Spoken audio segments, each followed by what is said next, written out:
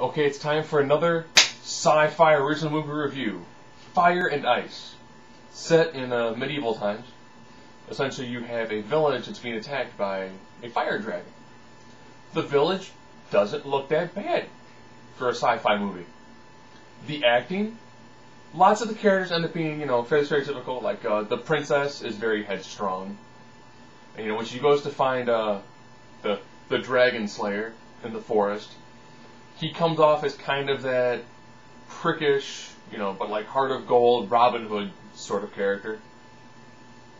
There's another kingdom, and their king, of course, is evil. So, of course, he is stock evil king. But it all comes off believable. So, essentially, they're attacked by the fire dragon. The princess goes out to find the dragon hunter, who's an exiled knight from their kingdom. Okay. Finds him. He's not alive, but his son is.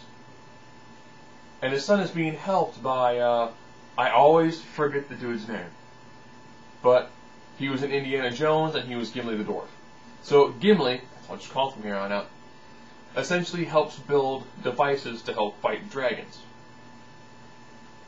Does it seem kind of like a movie that came out by DreamWorks recently? But anyways, they find out that the reason why that dragon, the fire dragon, is attacking their kingdom and not the evil king's kingdom is because he has a dragon egg. And apparently a dragon will not attack where there's the opportunity to harm part of its offspring. They go and capture the people from the good kingdom, go and capture the egg from the bad kingdom. It's an ice dragon. They then kind of torture the egg using fire to get the ice dragon, that's fire and ice, to attack the fire dragon, because the ice dragon is stronger. My only complaint about this movie is that the dragons look like giant manta rays. Beyond that, they don't look that bad for a sci-fi movie. They actually put a budget into this. It's not like, like Dino Shark or Crocodino or all those bizarre ones where it looks really super cheesy. It actually comes off looking pretty good.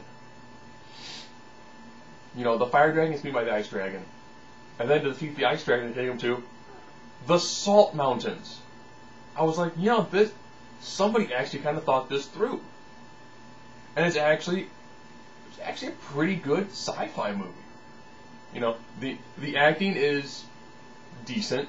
The plot is actually well thought out, and the special effects actually aren't that bad.